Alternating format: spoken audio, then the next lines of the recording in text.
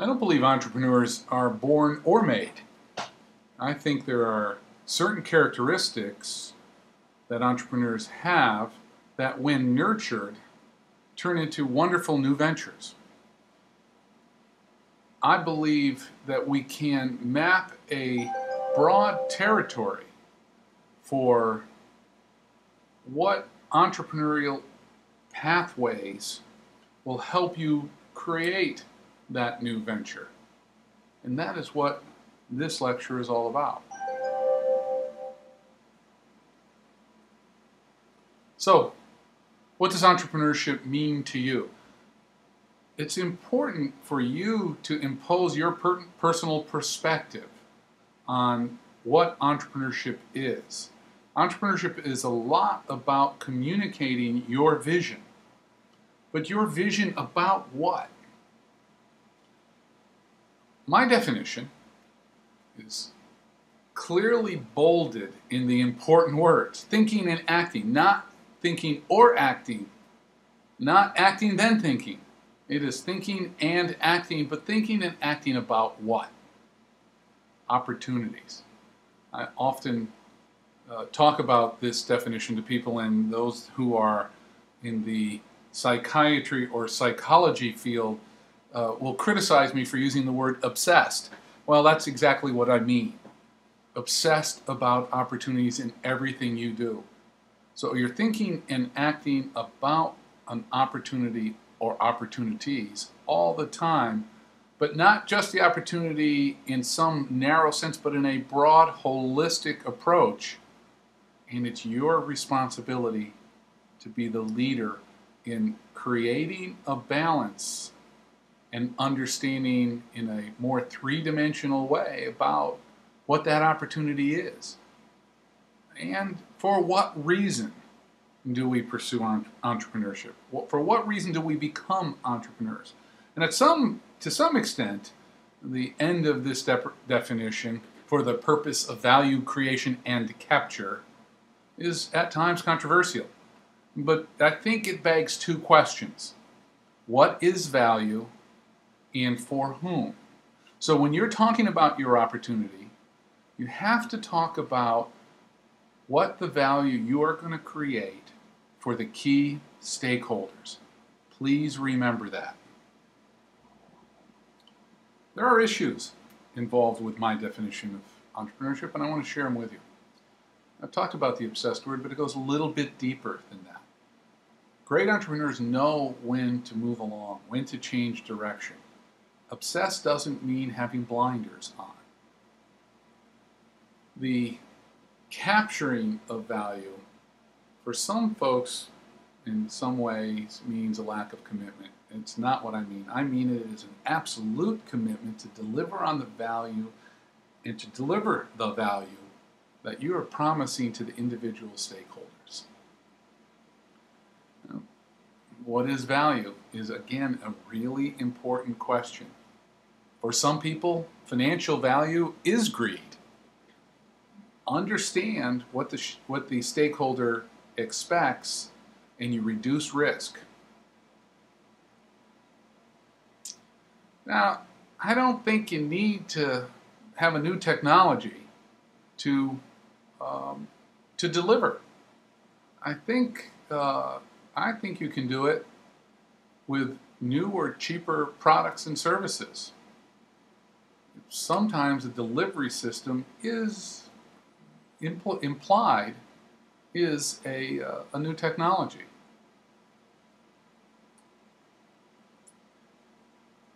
There are a lot of contradictions. There are a lot of stress points in entrepreneurship.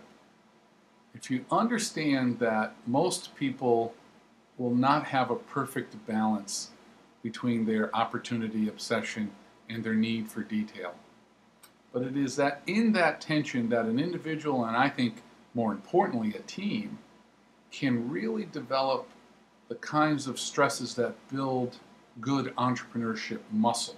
So looking for the balance between spontaneity, opportunism, and discipline and processes, I think that's where the real value can come in the long run, and again, in the development. At the heart of the entrepreneurial process is opportunity recognition. But be careful. Ideas are a dime a dozen. There are millions of ideas that aren't good opportunities.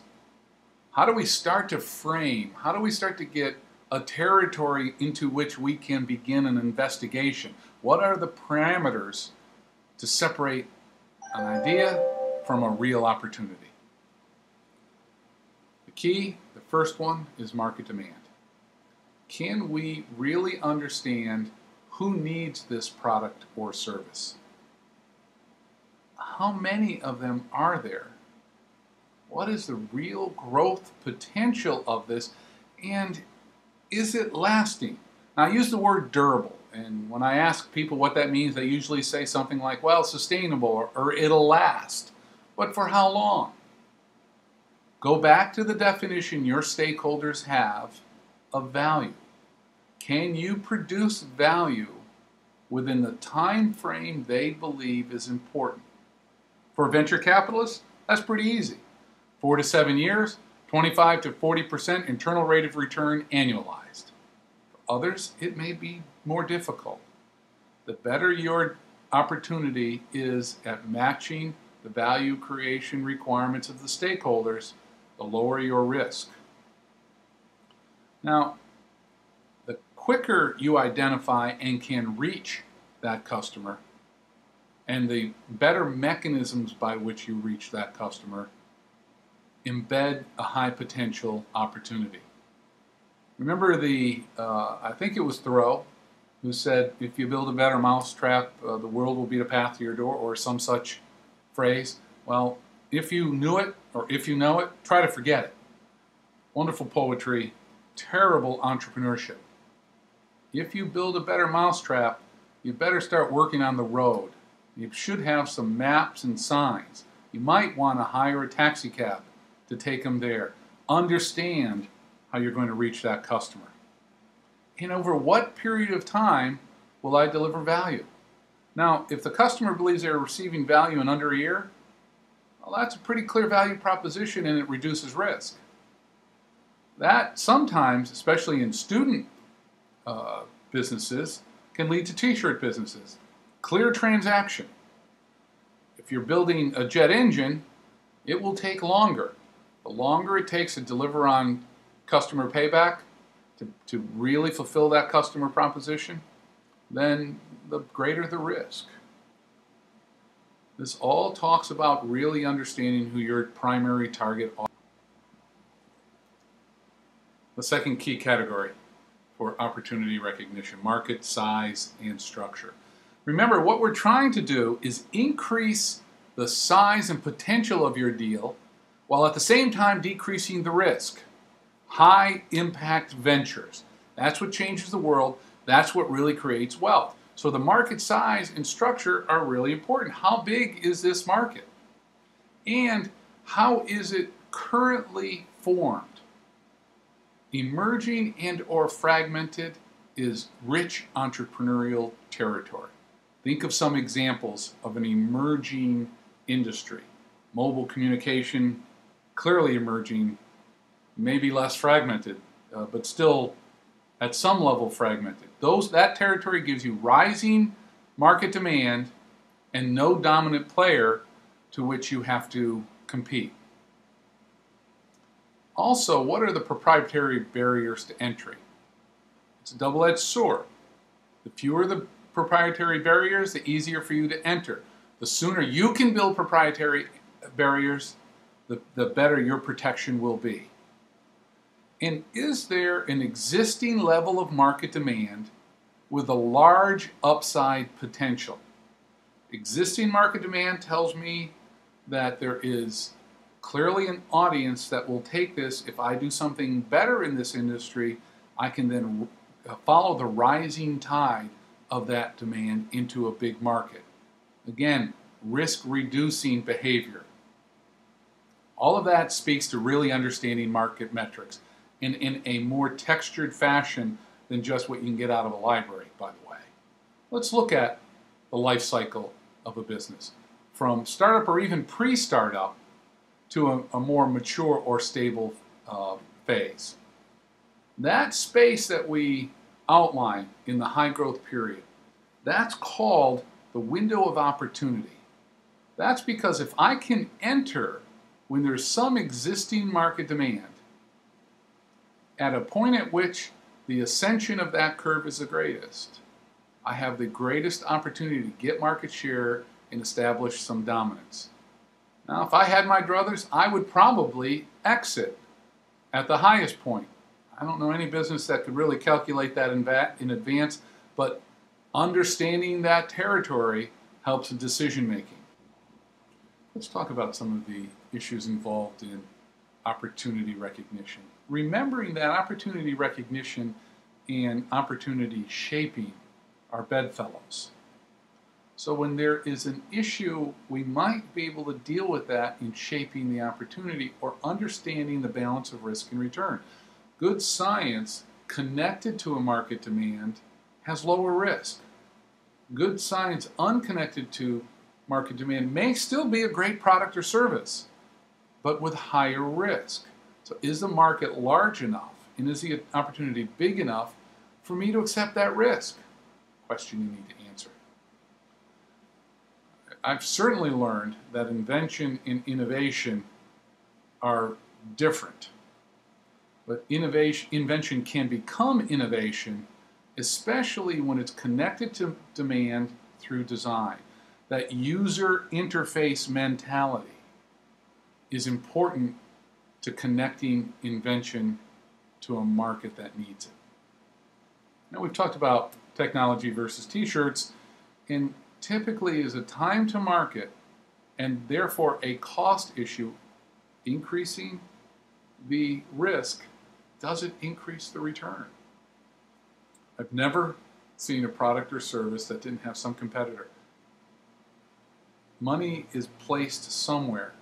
Customers that you garner need to reallocate resources, even if it's from a bank account to your product. You have to deal with the value proposition and the competitive structure. Now, I've seen many a student, many a business plan, many a business that thought the spreadsheet was the business plan. It is not.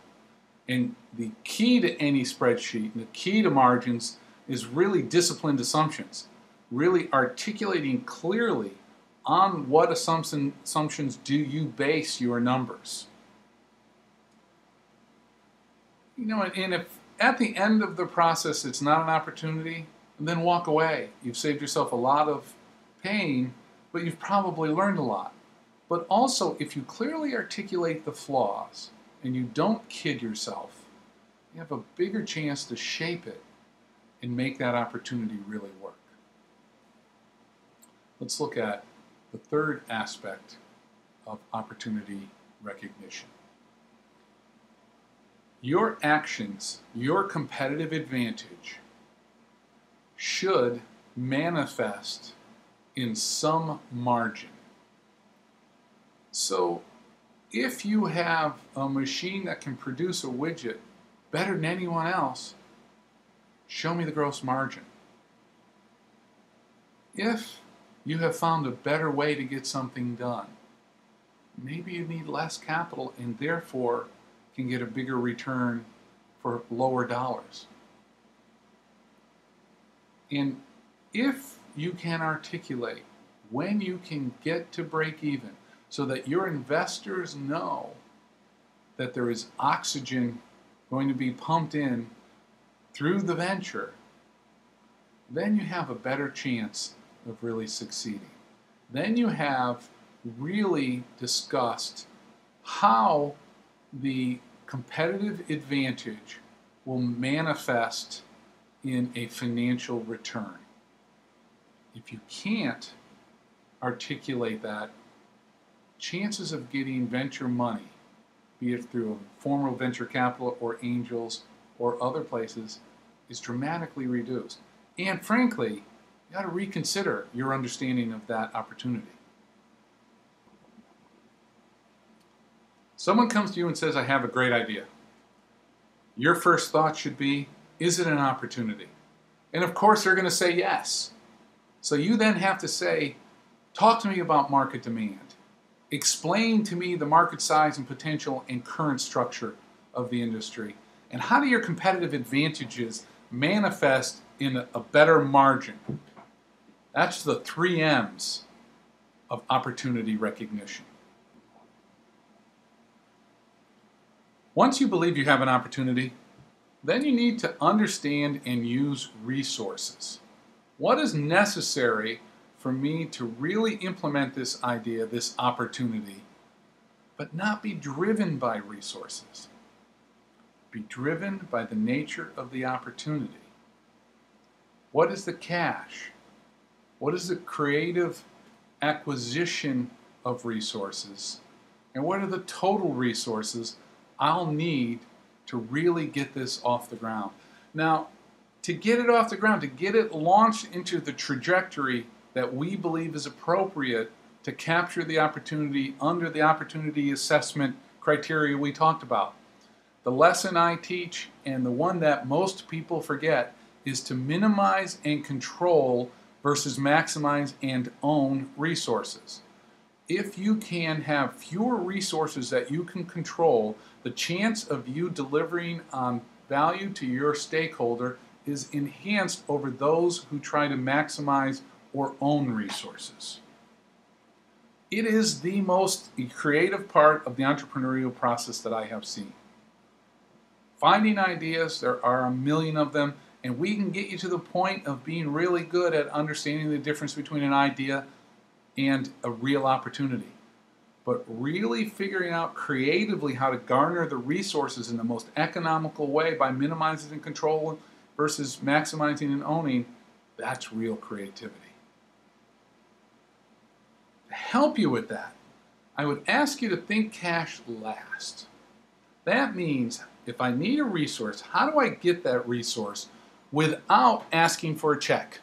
Now the reality is you're going to ask for some checks, and you're probably going to need some cash to deliver on this.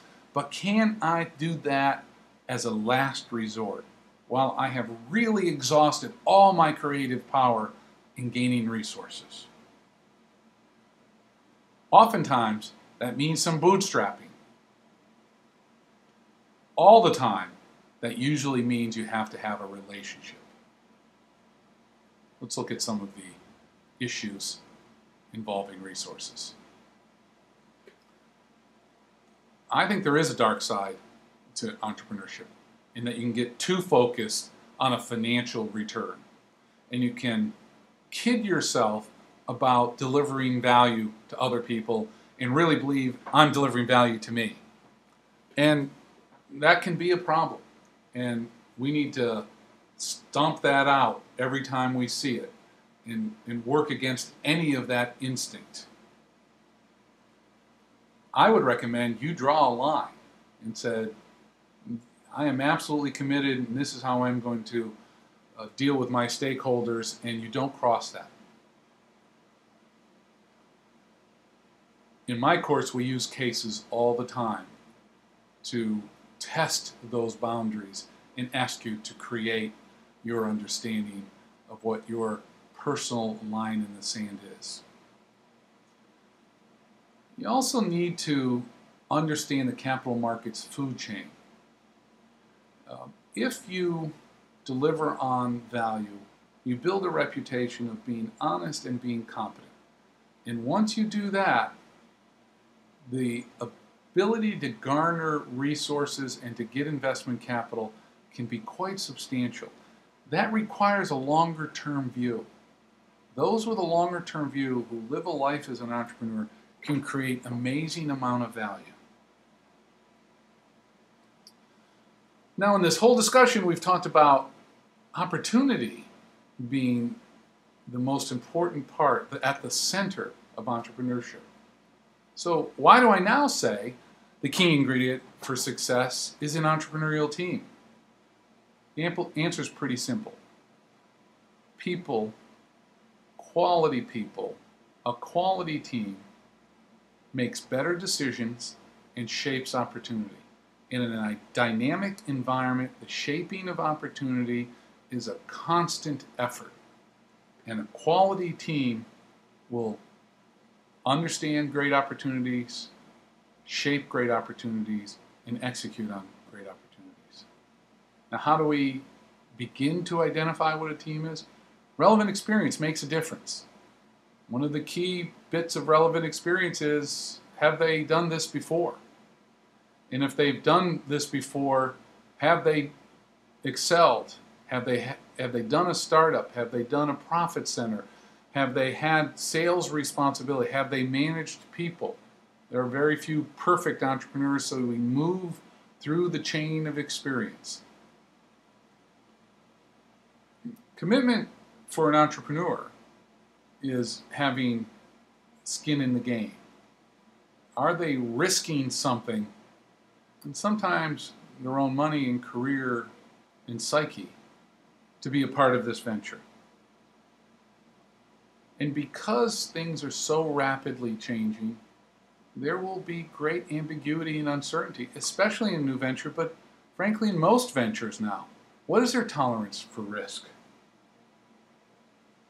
And have they creatively marshaled resources in the past, either in a new venture or an existing company or in other kinds of organizations?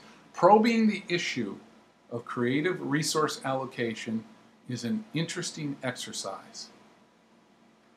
I love talking about team locus of control.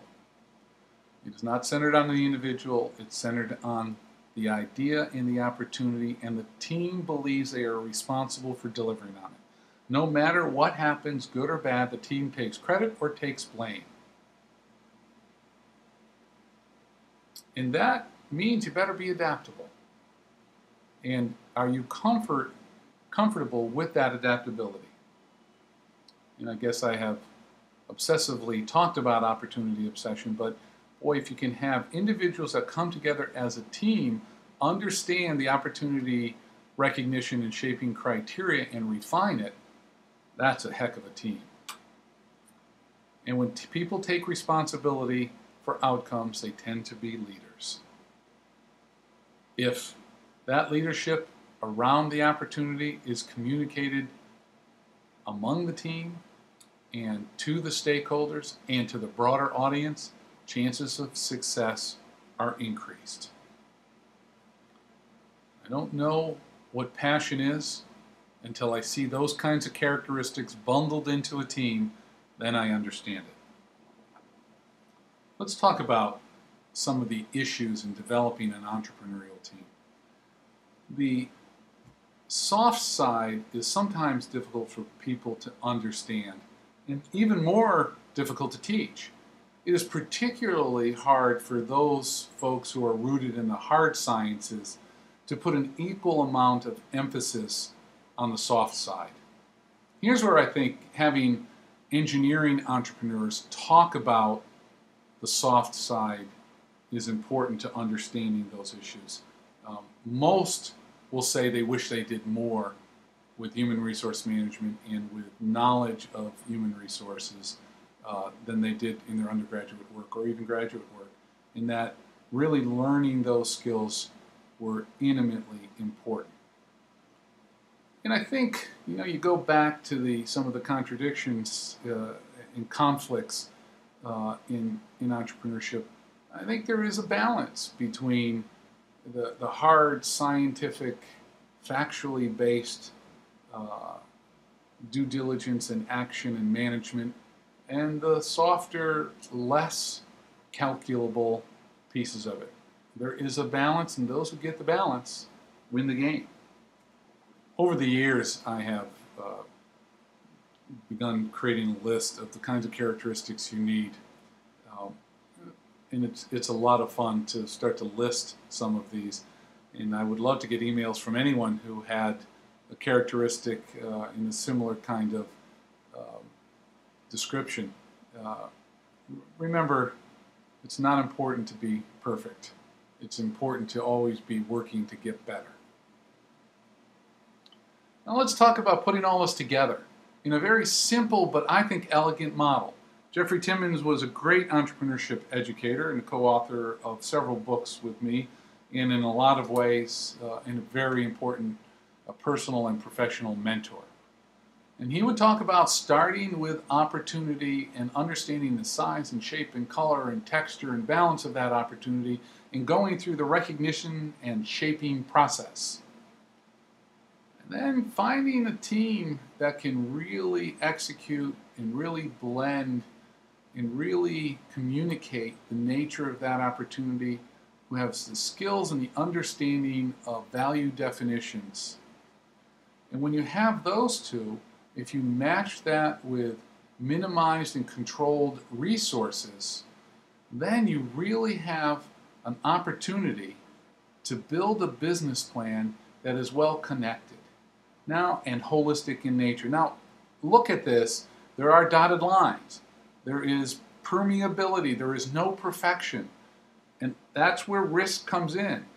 But it creates a business plan that has both fits and gaps, and we understand both, and we work at making it better all the time and tightening those dotted lines and making them as close as we can to solid, knowing we'll never get there, and trying to understand the competitive forces around this that are always pounding away at our opportunity. Now look at the team at the base of this model. A lot of people are uncomfortable that this triangle is upside down and on a wheel. Well, it's hard to balance. Think of yourself and that team as balancing those resources and opportunity. As the opportunity gets bigger, you need more resources. If it becomes constrained, then you have to shrink the resources, and the same thing with the team. It is balance that you seek in this, and it is a never-ending responsibility. Much of what we talk about in the Timmons model and in entrepreneurship is in the management, education, and literature today. But it is how we put those components together, how we holistically shape this, that I think is important. I think we've made some real mistakes. In many places, we start thinking in terms of budget or resources. And then we look for people in a hierarchical environment to help us manage that budget, so we establish a firm base. And we draw very hard lines in organizational charts and around responsibilities, and then we end up, what invention can we turn into an opportunity? Same components, different configuration, much different outcomes. I would suggest we've begun to look at what entrepreneurship is and where the territory lies.